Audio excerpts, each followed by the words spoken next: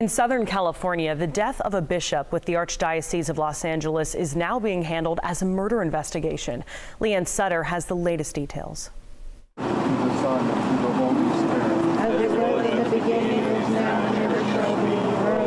Devastated parishioners gather by the crime scene tape as deputies investigate the suspicious death of Auxiliary Bishop David O'Connell.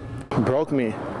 You know, I was actually scared to tell my wife, because my wife loved him so much.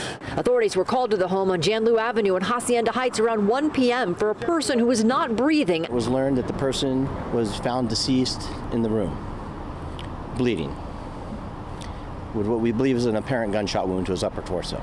At this point, investigators are only calling it a death investigation.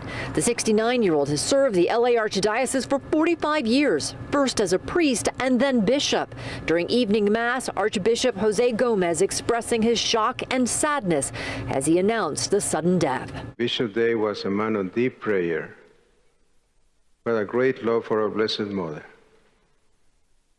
He was a peacemaker with a heart for the poor and the immigrant. He was also a good friend, and I will miss him greatly.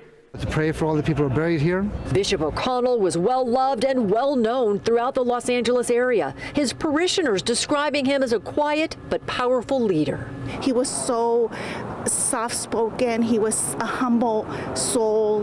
He was not the type that would have confrontations with nobody. He was very loving, and he had like a gift of healing. When you would attend his ceremonies, it was like a gift of healing. Authorities say the investigation is ongoing at this time, but police do not believe there is any threat to the public.